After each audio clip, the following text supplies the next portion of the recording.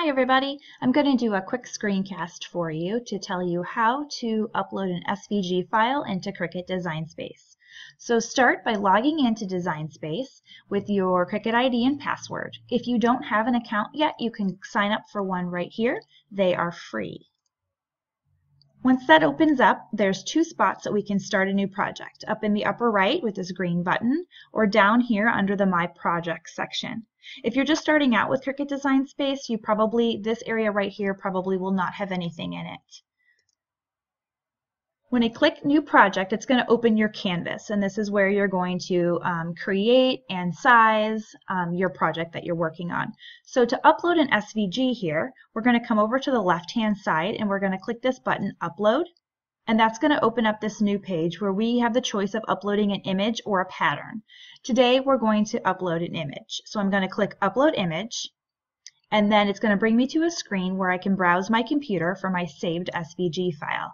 When you're saving it on your computer, make sure you remember where you put it. So I select my file and then I click Open.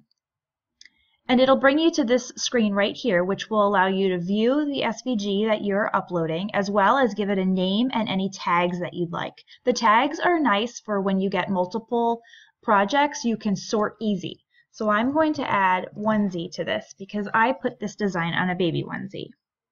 At the bottom right, I'm going to click Save.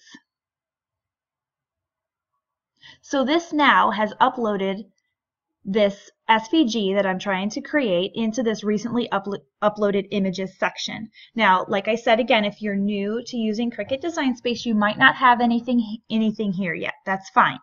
So now to add this SVG onto my canvas screen, I'm going to select it, and then I'm going to come over to the bottom right and I'm going to insert images. So now that has added the SVG from my computer into Cricut Design Space. So here you have the ability to resize. If you would like to cut this all in the same color, instead of 3 separate lines, you can change those colors over here and you can move forward with making your project.